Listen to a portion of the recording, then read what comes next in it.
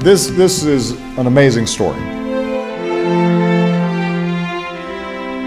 An American soldier who didn't fire a gun, but who wielded the mightiest weapon of all.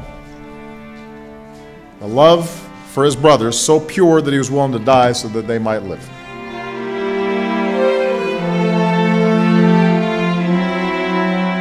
They came for him, and over the protests and tears of the men who loved him, the guards sent him to a death house. 2 days later, in that house of death, Father Kapaun breathed his last breath. His body was taken away, his grave unmarked, his remains unrecovered to this day. It was unlikely that his remains would ever be returned.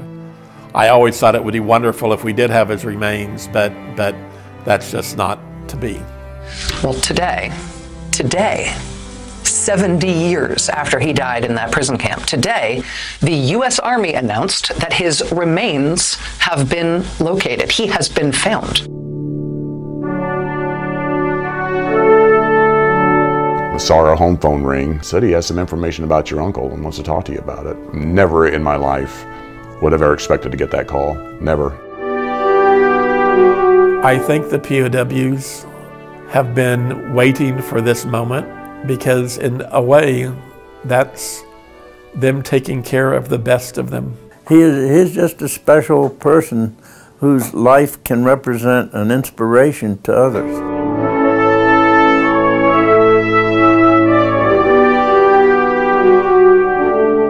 By far the greatest man I ever knew was Father Kapaun.